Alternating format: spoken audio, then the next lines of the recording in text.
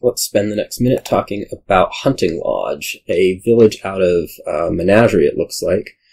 I have the backgrounds here. But this is kind of an in-between village. It's kind of odd because you have like this +1 card, +2 actions. So it works, okay with like normal draw cards, terminal draw cards.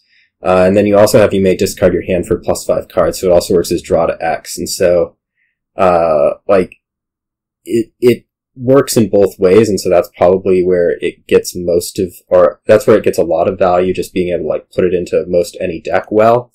Discard your hand for +5 cards also encourages you to get it a bit early, just because you kind of get this, hand-tossing effect where, like, if you see a Hunting Lodge with a bunch of crud, you can, just, like, go get a new hand, and that's also late, just consistency measure. So ends up being pretty good early.